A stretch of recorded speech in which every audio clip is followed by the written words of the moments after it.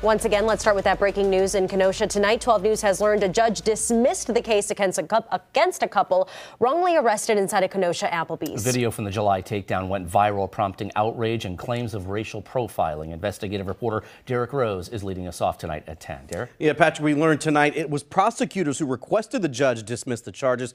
Now, remember, it was the same prosecuting office who initially filed the charges, despite police admitting they arrested the wrong people. Put the baby down.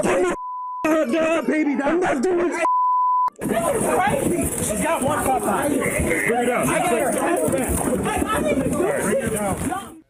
It took 4 months for Kenosha police to release that body camera video showing the controversial July arrest. Jermel English Jr. and Shania Boyd were eating at the Applebee's with their young son when police stormed into the restaurant, searching for the people who ran from a nearby hit-and-run crash earlier that evening. Restaurant staff pointed officers toward English and Boyd, and when police asked them what kind of car they drove, the couple would not answer. That led to a struggle. Onlookers started recording on their cell phones and shared the video on social media. In the following days, prosecutors then charged the couple with resisting arrest and disorderly conduct, despite them not being the people officers were searching for.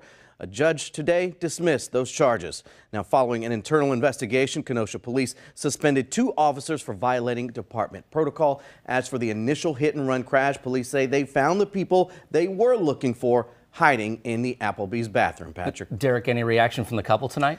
Somewhat. In a statement posted to social media, Team Rock, which is owned by hip-hop mogul Jay-Z and who provided a lawyer for the couple, wrote, Jermel English Jr. and his family should have never been subjected to this trauma, adding Kenosha PD needs to do better. No immediate response tonight from Kenosha police on the dismissed charges. Derek Rose leading us off tonight at 10. And we've been covering this case since July. Those stories are posted right now in the 12 News app.